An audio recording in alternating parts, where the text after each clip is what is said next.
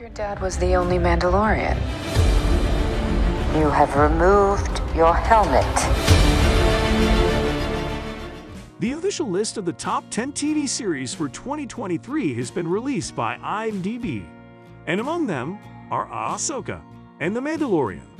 The most widely used movie and TV program database in the world, IMDb has officially selected the year's top TV series using information from its NMOV meter and S-tier meter rankings. TV has had a huge year in 2023, especially with the return of the Star Wars franchise. Lucasfilm is especially happy to have two of the Star Wars TV series ranking in the top 10.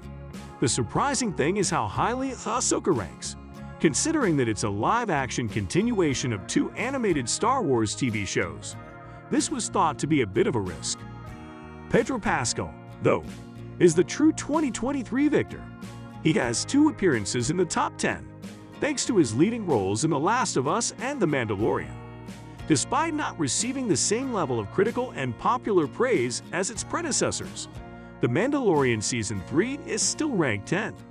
Pascal's status as IMDb's top star of 2023 further highlights his prominence in the business.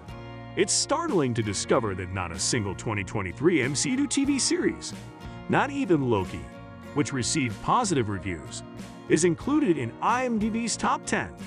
Disney Plus's main TV series, The Mandalorian, debuted concurrently with the service, and it now appears that the Star Wars series are Disney Plus's biggest blockbusters. There are only two confirmed live-action Star Wars TV series for 2024, which begs some serious concerns about the upcoming year. But as evidenced by Ahsoka and The Mandalorian, one thing is certain: Star Wars is only getting better.